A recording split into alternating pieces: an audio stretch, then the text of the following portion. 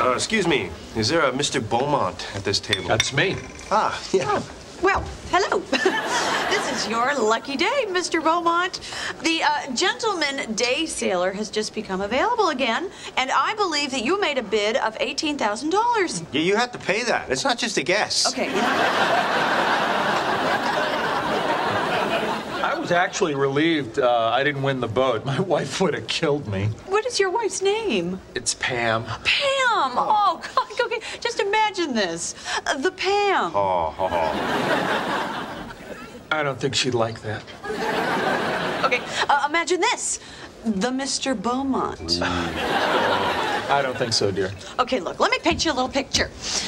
All right, you are setting sail up the Hudson. You got the wind in your arms. You get all that peace and quiet that you've always wanted. You get back to nature. You can go fishing.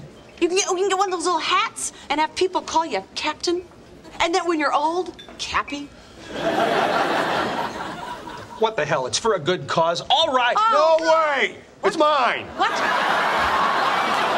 What? All that stuff you just said, I want that. But, Joey, you don't have $20,000.